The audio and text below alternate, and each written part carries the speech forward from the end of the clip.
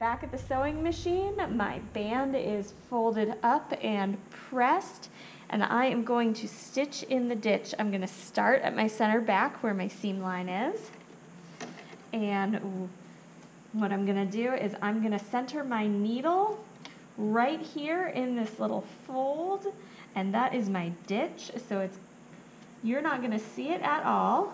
I'm going to turn my settings back from a 2 that I stay stitched on to a nice regular 2.5 stitch length.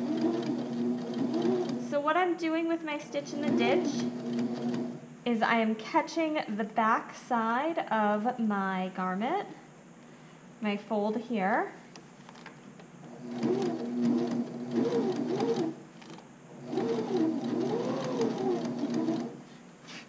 and it's going to just catch the fold, and that's going to be how it finishes the edge.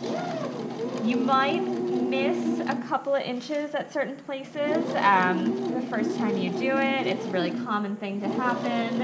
I almost always have to go back and do a couple of inches again because you're stitching blind. And that's not a big deal. You don't need to rip it out. You can just readjust, repin, and restitch that little section.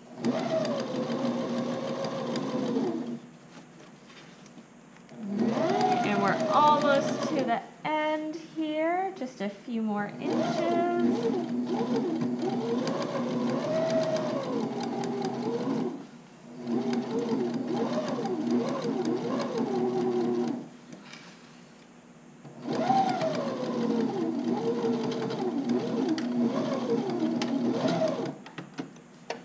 And I'm going to take my machine, clip my threads, and you're going to see I've got my stitching on the wrong side and my stitching up here you can't see at all. All right, I'll see you for the next step.